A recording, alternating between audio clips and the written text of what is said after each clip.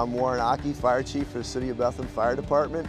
If you're looking for an exciting, dynamic career in the fire service, where no 2 days are the same, the City of Bethlehem Fire Department may be your answer. We send our recruits to the Allentown Fire Academy for a 20-week program. On your return from the Academy in Allentown, you'll join a group of dedicated professionals within the City of Bethlehem Fire Department. The Fire Department responds to vehicle accidents, structure fires. We have an organized, certified hazardous materials team, a hazardous device team, otherwise known as a bomb squad, a water rescue team. It's an exciting career. I encourage you to apply. When someone's breaking the law, they call the cops. If someone's injured, you call the ambulance. If you can't figure out who to call, you call the fire department. I like to help people. When someone calls 911, they're looking for help. The buck stops with us, so we have to figure out how to alleviate the problem, and we usually do that. So I always enjoyed helping people. I also always enjoyed kind of working with my hands, and being a firefighter is kind of the best thing of both worlds. One day we could be doing training, next day we could be out fighting a fire, another day we could be doing something for the hazmat. It's an adventure. There's always something new. You have the everyday stuff you do, cleaning, checking out the truck, but every time you have a call, you never know what it's going to be. It could be changing batteries in a smoke detector or somebody sick. Academy life was interesting. I went with a good group of guys, and we had a lot of fun.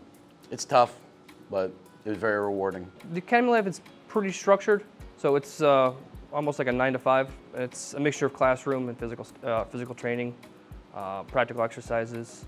So the beginning of it is mostly classroom. The Academy was hard. It was very hard mentally and physically. You came home every day tired.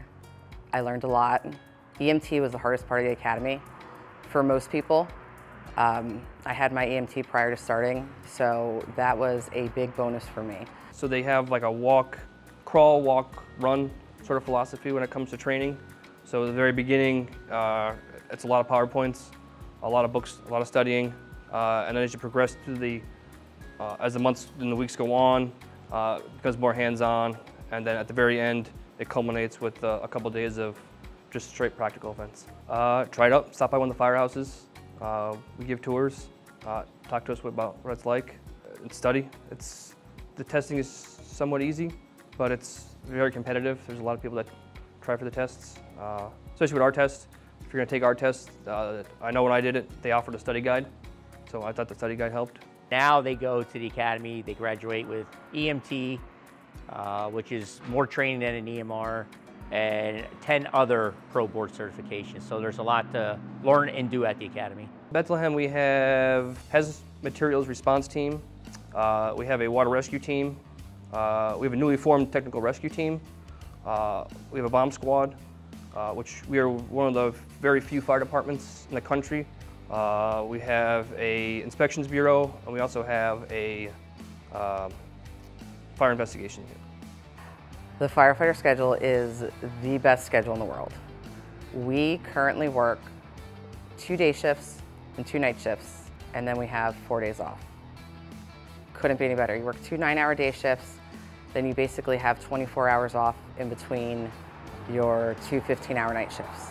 You have so much free time at home, and I know a lot of people have an issue with the day shift to night shift switch, but you get used to it. So I work Monday through Thursday one week, 7 to 5, then I'll have 4 days off, and then the next week I'll work Tuesday through Friday with a 2-day weekend. Station life, there's a lot of work that the public doesn't see with the fire service.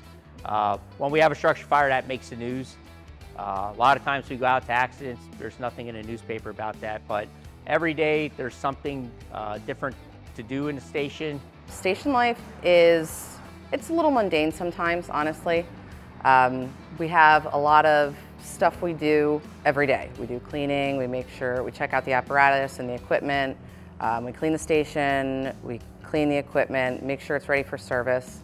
But then, you also have time to sit with your fellow firefighters and just build camaraderie. Station life's amazing.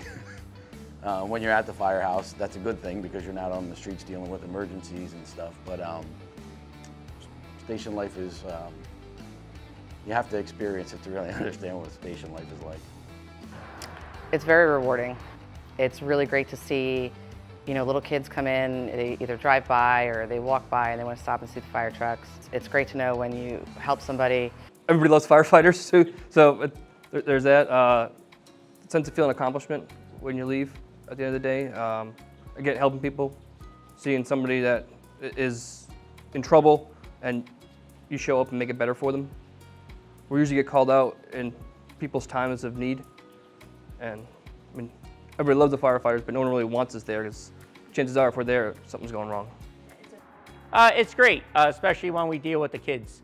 Right now we do a great program, Cops and Kids, even though the fire service is involved with that.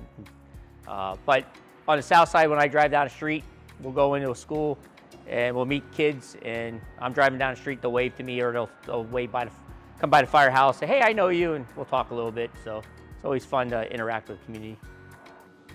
Yeah, there's a ton of camaraderie here. This is, being a part of BFD is really like being part of a family.